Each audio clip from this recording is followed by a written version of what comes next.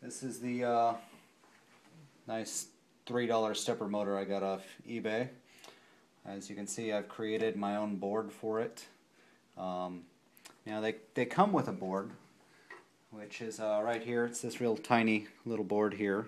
As you can see, my board is literally half the size of this board.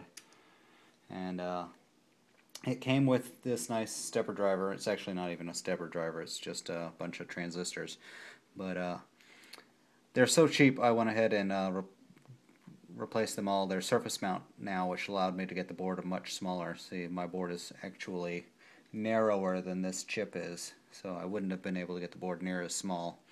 Since I had the boards made by Osh Park, they bill by the square inch, and they do go under 1 square inch, so these are less than 1 square inch. So I saved some money. The original boards had status LEDs, so you could see when it was stepping. I do too. I'll show you those when they're in action. Actually, one's lit right now because I just stopped the program where it was at. So one of the phases in this is actually powered right now. It's not getting warm or anything, so it's fine. Anyways, this is just standard Cat5 Ethernet cable. It's a patch cord I got here, standard one. Goes back to the Pi heater shield that I made. So you can see I've got it on a Pi right now, which is powered up and booted. I've got 5 volts coming in from a 5-volt wall wart.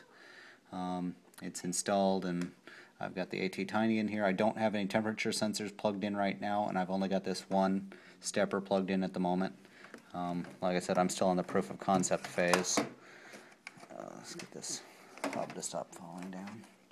Okay, so up here in this window right here, I've got just a shell where I can run I'm going to run Python. I've got the stepper examples. I don't know what you call it in Python. I'll call it a sketch. Example sketch. And here we go. And if you look down at the stepper, you can see the flag spinning around. We are now running the stepper. And you can see the lights blinking as the outputs trigger on and off. I don't know, the camera can't pick it up. It's blinking way too fast. But if I slow it down much more, you won't see the flag moving because this thing is geared way down. Gives it a lot of torque for its size and the amount of power it's drawing, but it moves really slowly. So it's running really, really fast, and you just can't see these things flickering, I imagine. They probably look solid on.